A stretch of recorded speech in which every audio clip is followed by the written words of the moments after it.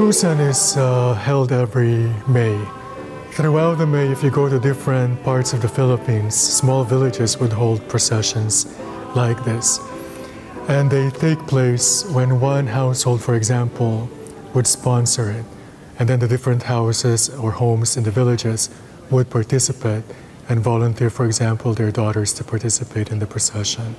We're not walking the streets of the town, but the fact that we're praying together, walking together, and celebrating, and honoring Mary, that was, I guess, the main thing. Hail Mary, full of grace, the Lord is with thee. Blessed art thou amongst women, and blessed is the fruit of thy womb, Jesus. Holy Mary, Mother of God, pray for us sinners. The main part of the procession is praying the rosary, and in between the decades, we would sing Immaculate Mary, and in the other decades we'd sing Dios te salve, which is the Spanish of Hail Mary.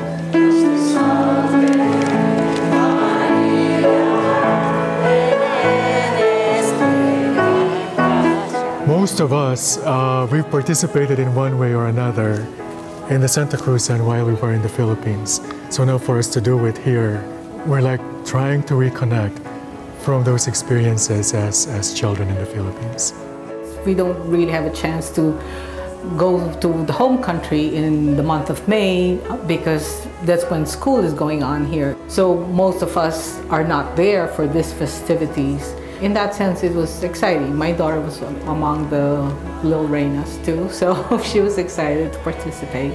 Hopefully it's something that they can grow up learning more about, or at least looking back and say, oh yeah, I remember doing that when I was a child, here in Rochester.